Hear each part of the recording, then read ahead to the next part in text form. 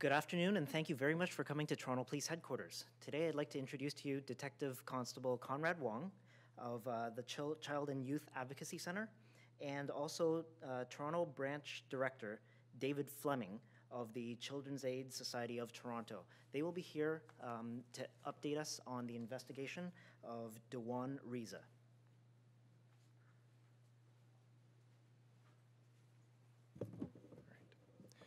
Thank you, everyone, for coming today.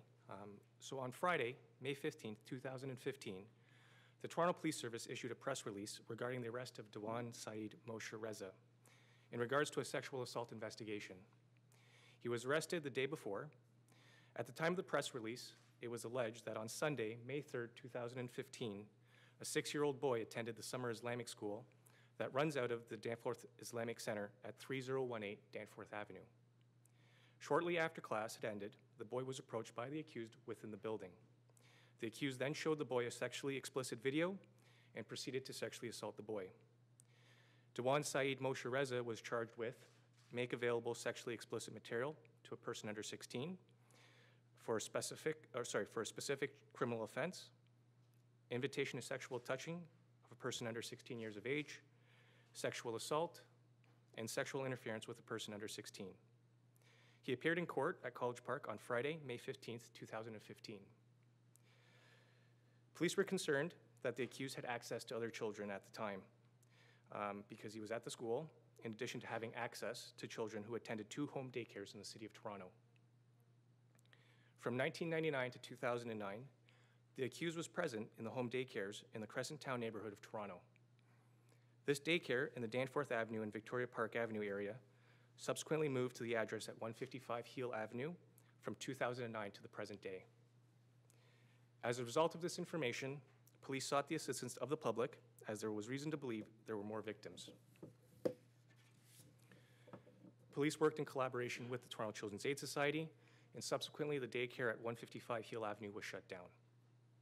After the press release, tips from the public have been investigated, and as a result of this new information being received, Dewan Saeed Moshe Reza, 69, from Toronto, was arrested this morning by officers from the Child and Youth Advocacy Center.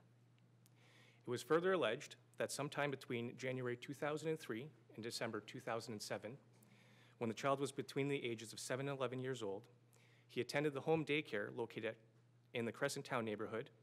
When the accused was alone with the child, he would sexually assault him.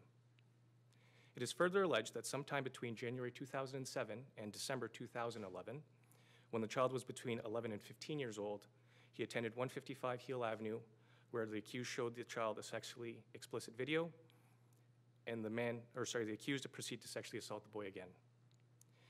Dewan Saeed Moshe Reza now faces 4 additional charges. It's 2 counts of sexual assault and 2 counts of sexual interference. He is scheduled to appear in court today at 444 Yonge Street at College Park Courts at 2 o'clock. Police still believe there are more victims and would like to speak with anyone who may have information regarding this investigation. I am appealing for them to come forward so that we can refer them to the support services that they may need, regardless of their decision to proceed criminally. How did he have access to the 2 daycares in the home? Okay, so it's a family-run licensed daycare, and the accused was residing at those addresses. So it was his home? Yes. And so has anybody else come forward and talked other than the 2 that you mentioned? Well, we are, again, we want to speak with the public, and we want to speak with them so that we get more information regarding any other children that may have attended this daycare or anyone else who may have had contact with Mr. Reza. We believe that there are more victims out there, and specifically we would like to speak with those individuals. And again, regardless of whether or not they choose to proceed with anything criminally, we still would like to speak with them so that we can put them in contact with the support networks that the Child and Youth Advocacy offers. Did he have a connection with the summer Islamic daycare as well? No, he did not. Somebody had mentioned that he was doing a Sunday program with them or something like that. Is that because it happened on a Sunday, right? It did happen on the Sunday. The first allegation occurred on that Sunday. However, he has no affiliation to the Danforth Islamic Center. that's, yeah, he doesn't have any affiliation to that center. Okay. That office that he had there in that building, has that been closed down, or is that? As far as I believe, yes. Yes, his business is no longer running, as far as I know.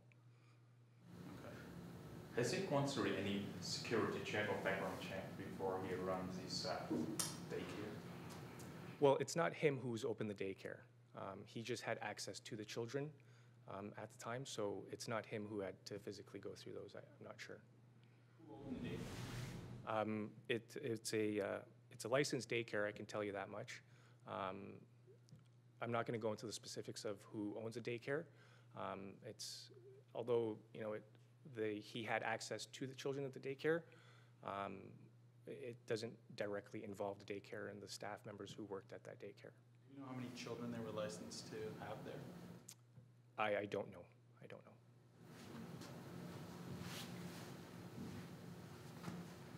Are there any questions for David Forming of Children's Aid? What, real, before we,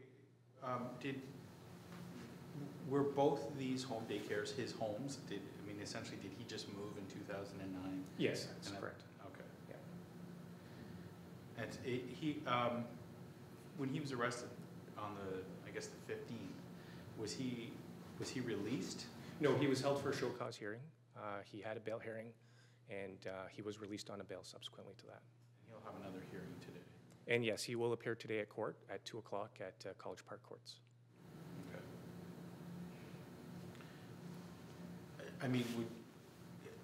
Obviously, in a situation like this, when you have, so much access to children, you have two instances like this,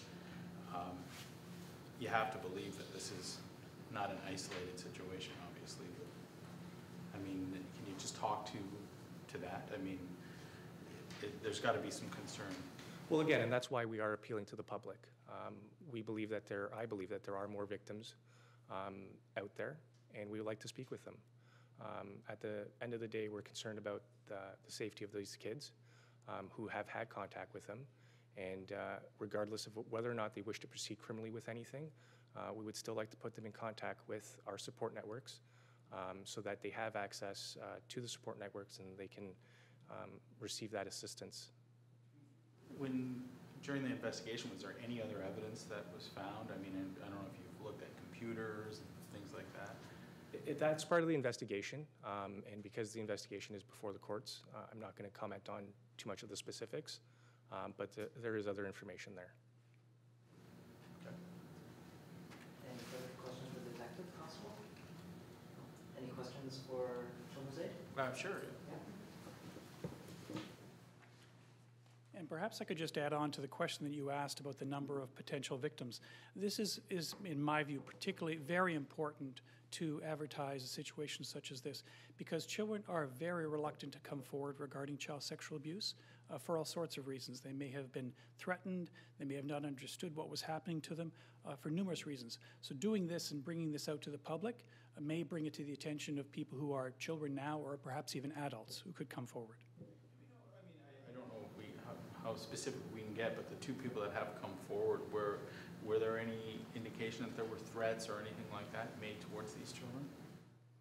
Well, I don't think we can speak specifically about the individual children. I don't think that would be appropriate. But it's not unusual in situations of child sexual abuse for there to be inducements, for there to be threats, ways to keep the child quiet. So that's not unusual. The other people in the home where the daycare was, did anybody else have any information? Is this something that was out of the blue? I think that perhaps that's put to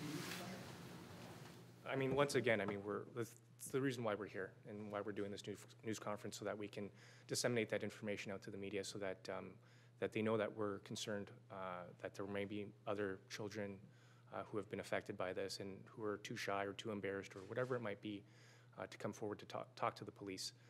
Regardless if they talk to the police or if they talk to one of our partner agencies, it's just important that these children come forward and speak to us. That's the most important thing. What about other people that worked in the daycare? Did they ever notice anything? Did they ever see anything strange? Again, I think that would go into specifics with regards to the investigation, and I don't think it would be appropriate to comment on that. I could certainly speak in general to that in terms Okay. of the issues of child sexual abuse, if that's appropriate.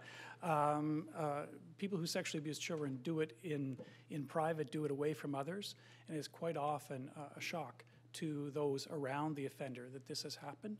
There are no signs. People sometimes think that the people who sexually abuse children, there would be some signs. You would see something about them, they would look different, and that's not the case, which makes it all the more damaging, all the more difficult to deal with.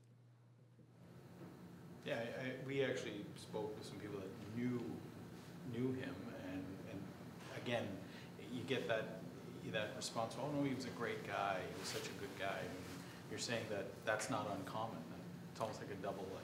Well, it's definitely not uncommon. You look at cases that have been in the media recently, the Deputy Minister of Education, who was convicted recently and sentenced regarding child pornography. I think that was a shock to many of the people within his circle of friends and associates. Okay.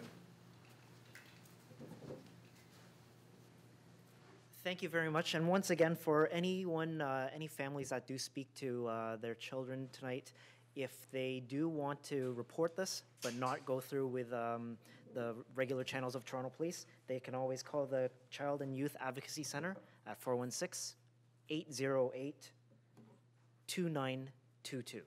Thank you. That concludes today's conference.